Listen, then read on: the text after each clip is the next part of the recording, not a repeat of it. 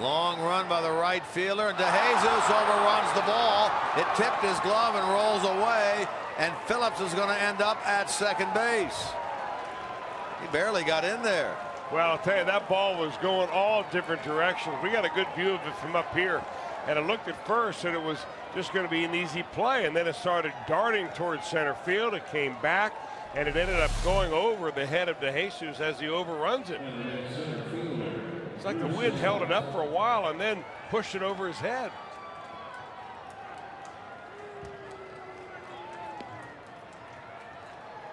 Brandon somehow ends up on second.